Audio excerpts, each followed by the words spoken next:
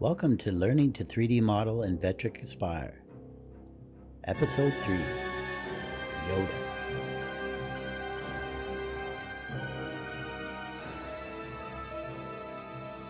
So let's get started modeling this little 3D relief of Yoda from Star Wars Episode 3.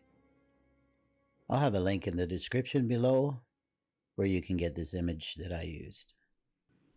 And if you're liking this series of 3D modeling tutorials, make sure to like and subscribe and hit the bell notification button so you can be informed each time a new video is released. So I'm going to open up the downloaded image in Adobe Illustrator. And if you don't have Illustrator, you can use whatever program you use to trace images. Inkscape is one that you can use that's free on the web. So we'll just open up Image Trace in Illustrator. If you don't see it on your screen, you can go up to the window and just make sure it's checked. So once we open that up, we're going to go to the preset option and we'll go down to silhouette. Just make sure that clicks. Silhouette, and then I'll make a silhouette. And you can expand it. And you're just going to save that to your folder. Save on your computer. And just save it as Yoda or whatever you want as a vector file. So once we finish that, we will open up Aspire and we will create a new document. And I'll just make it 10 by 10 by 1.5. Make sure it's very high resolution. And then we will open up our images. This is the one off the web. And we're just going to resize it to where we want it. Now I've already created this model, so I'm just going to show you the highlights of what I've done. If you want to see a more detailed tutorial on how to do the vectors and everything from scratch, look at part 1 and 2 of this series. So we're going to have layers for each item that we're going to trace with the vector lines. We're just going to make sure the silhouette, after we load it in, is lined up with the bitmap image from the web. So the process we'll do once we have the image and the silhouette loaded and lined up is we'll create the layers for the different parts that we want to stick out from the profile body. So we'll have the head as a separate component, the arm, the hand, the eyes, the nose, and we'll have the indents for the ears and the cape. So once you've created all those layers, you can go and click on the head layer, and that's where you'll start. And we'll make the vectors using the Create Line tool in our drawing tools.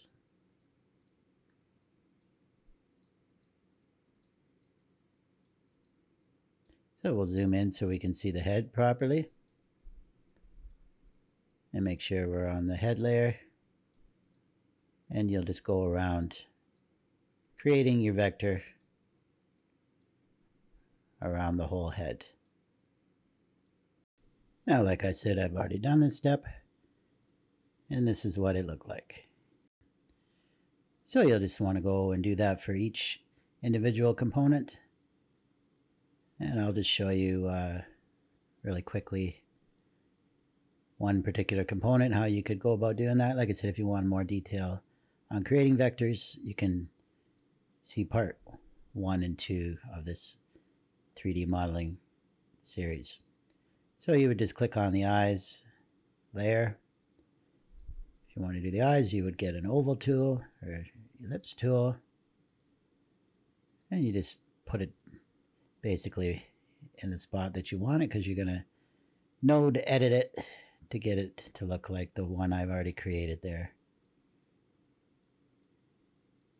So you make sure it's selected and you hit N on your keyboard, or you can right click and enter node mode, node editing mode, and you would just adjust your nodes until you get it to the shape that you like. I'll just quickly zoom through the process for that. And once you get it to where you want it by adjusting the handlebars, you can add points if you want, delete points, just to get it to the shape you want. And I just deleted that. That was just for example. So after you've done that, you'd move on to the other body parts that you want to extrude from the body, make it look more 3D. You see I got the hand done there. Just to show you here, you want to right click on the image when you're starting out your vectors, and you would fade it to where you can see the lines and the image at the same time. I usually go around 15% depending on the image. So once you get the image to look the way you want, then you can go in and finish your vectors. So you would do the cape.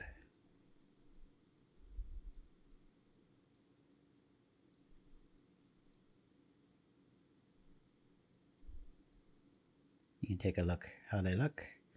You got the cape. That's for an indent. Now you would, when you're making the component for that, you would go the opposite direction. Same with the ears. Instead of extruding it, you would indent it into the body.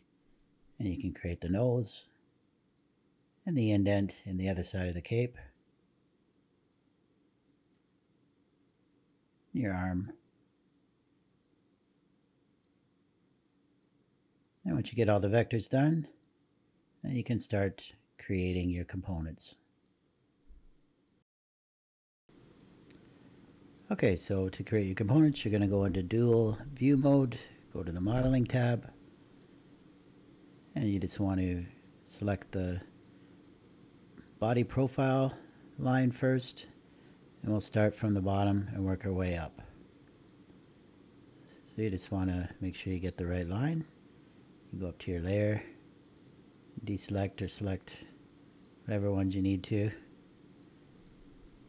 get the profile line.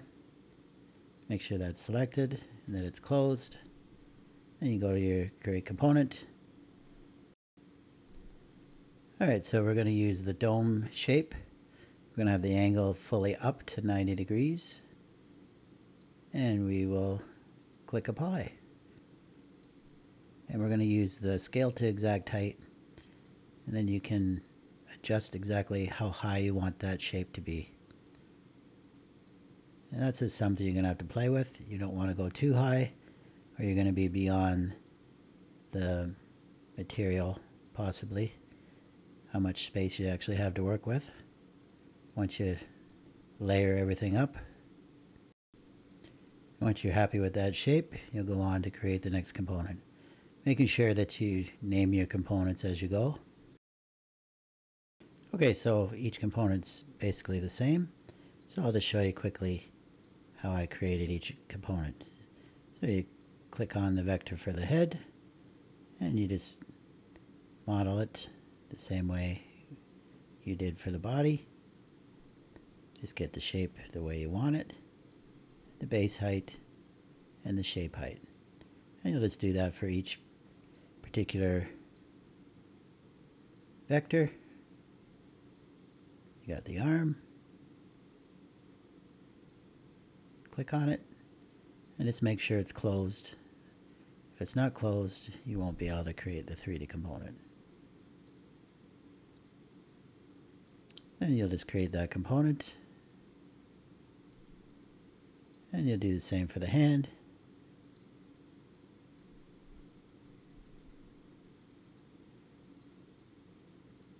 And now for the indent, you would do the same thing, except when creating the component, you'd use the subtract from previous component instead of add.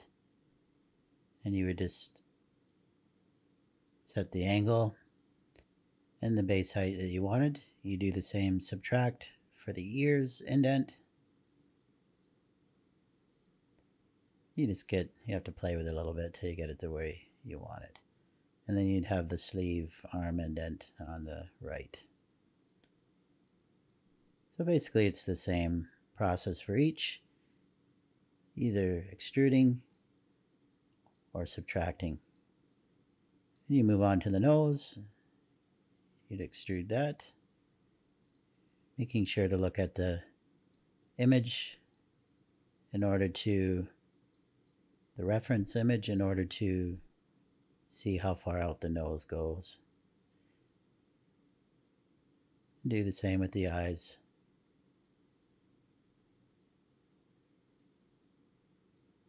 Once you're happy with that, you can add the skin, and you'll use the bitmap image as your skin. So you would click on the bitmap, make sure it's selected, and go up to create component from a bitmap. Now that's obviously way too detailed, so you got to go in and lower the shape height, and that won't be so high up, and you can smooth it as well.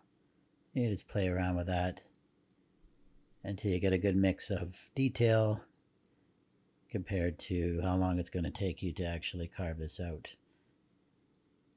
and how fine of a end mill you're going to have to use. So once you're happy with how you got the skin component looking, you can go in and smooth that component a little bit more. And you would just click on that component, go to smooth component button, and you would just adjust the slider until you get it to looking how you want it to look. You still want detail, but you want it just a little bit more smoother. But you don't want to go too much or you'll lose all the detail. So when you're happy with that, you can bake it or close it, and you can get into sculpting your model to make all the components fit in together with each other smoothly. So as you can see, I grouped all the main components together as one group, and then you're just going to make sure that you select all the components that you want to smooth together. Just minimize that group. So you start at the top, hit shift, and go all the way down to the bottom, and you're going to group those together. And once you got all those grouped together, you're going to click on it, and you're going to name it,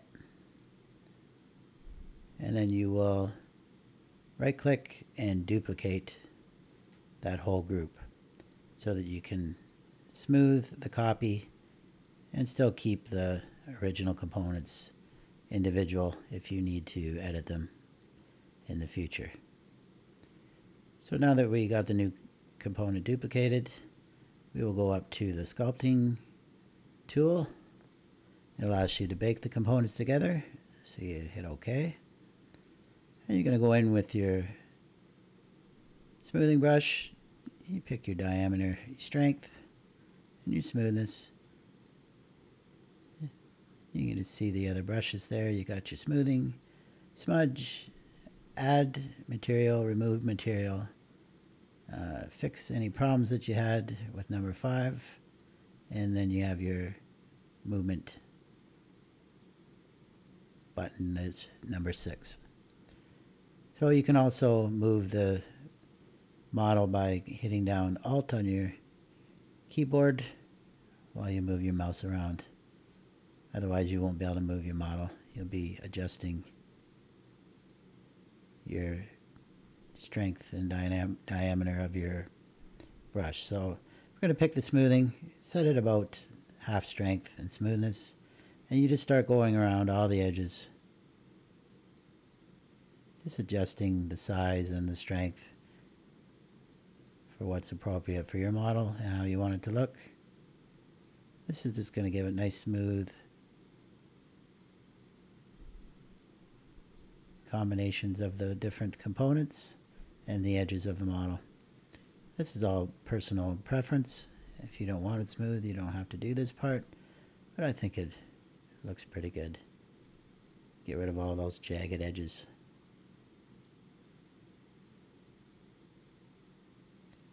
Now you can also do this step without using the skin, because you might lose some of your detail if you decide to smooth something.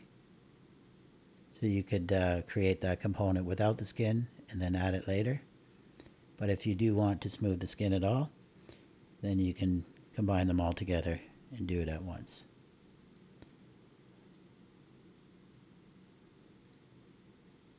So you just keep going around that until you get it the way you want it. We'll just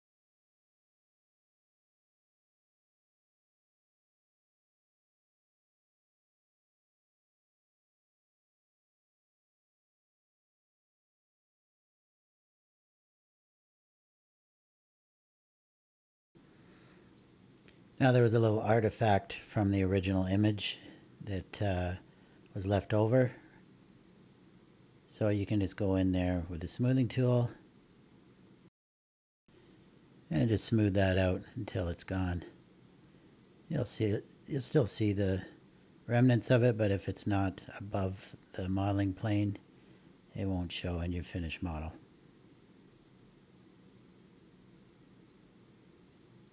Now if you're happy with where you are in your model, you can hit keep, or if you don't like what you've done, you can hit discard.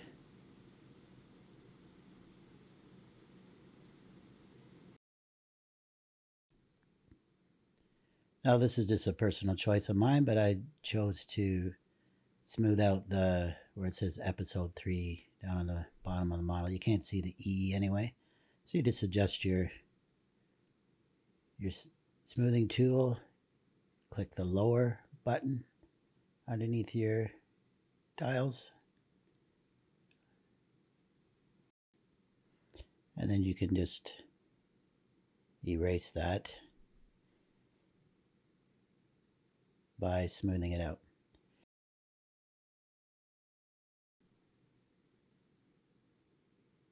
Now when you're happy with the way the model looks, you'll just go up and hit keep, hit OK, and then you can go to your tooling. Your model is pretty much done. So you're going to go to 3D Finish toolpath. You're going to start with a 1/8 inch ball nose, and you can see the settings there that I have. You can adjust them as you see fit, as your machine can do. And then if you want further detail, you would go to a smaller tapered ball nose bit, and you just have to judge which one to use. This is the one I use for this one. And that leaves quite a bit of time at these settings that the model's going to take, so you just have to fiddle with that until you get the speed and the detail that you are looking for. And I'll just show you how those two bits will look. Now most likely for this particular model and size, you'll be okay with just the 1/8 inch ball nose. Otherwise, if you go any smaller than that, you're going to have quite a large cut time. And this is the first layer with just the 1/8 inch. That looks pretty good. You're not losing much detail there. And then the second layer with the very small bit is added. It cleans up the edges a little bit, gives you a little more detail in the eyes. But you just have to ask yourself, is it worth the extra time carving for this smaller model or for this larger model? If you were to go smaller, you'd probably need a smaller bit to get into those fine details. So I hope you've enjoyed this tutorial. Make sure to hit like and subscribe, and comment down below and let me know that you did. It really helps the channel out. Thanks for watching.